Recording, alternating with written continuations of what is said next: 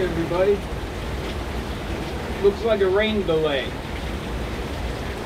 I don't have a shoe review for you today. I did get a package in the mail that I am really excited about. If you're into sneakers, like me, and you're into YouTube, then there's a good chance that you're familiar with the genius of Brad Hall. To somebody that's just starting out their YouTube channel, he's like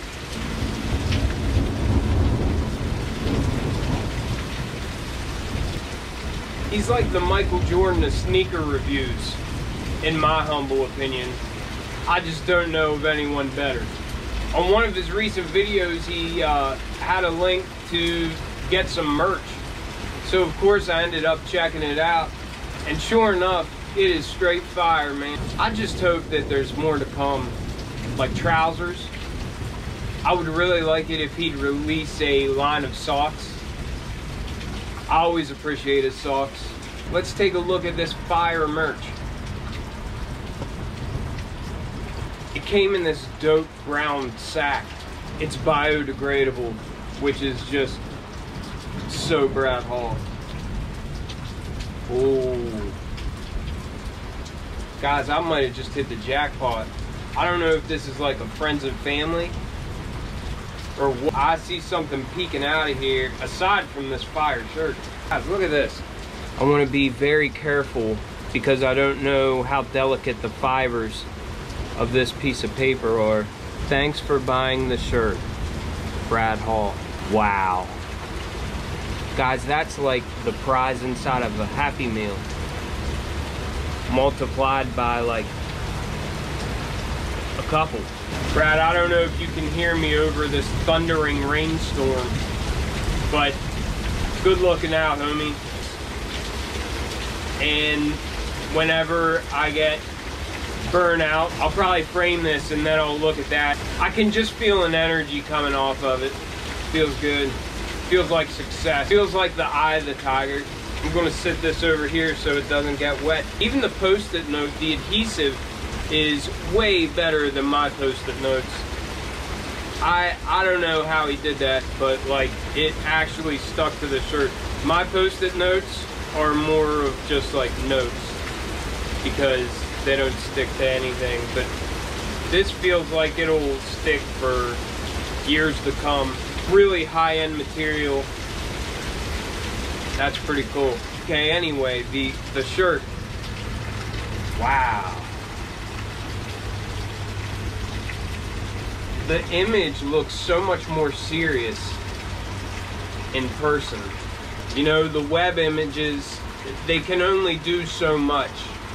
But once you see it in hand, oh my goodness, it's like his eyes are glowing. And that smile, like he's just up to no good. It's like Mona Lisa, but a little bit more artistic and twice as ornery. The shirt feels like a nice heavy weight. That might just be the street cred weighing it down. I like how Brad's wearing his standard button-up with, you know, what looks like Dockers from 1995. Pleats. Not everybody can pull that off, but man, this is just incredible. Anybody can wear an off-white Chicago 1 on their feet. Anybody can do that. I've seen so many people do that, but how many people have you seen put one on a chain and rock it like that? Forget about it. But anyhow, enough talking about it. I'm about to get inside of it.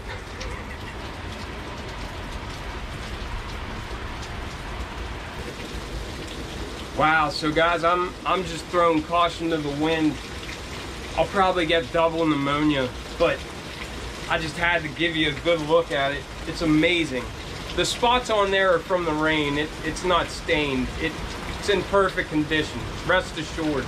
I would probably wear it to like job interviews and weddings, parties, like big parties.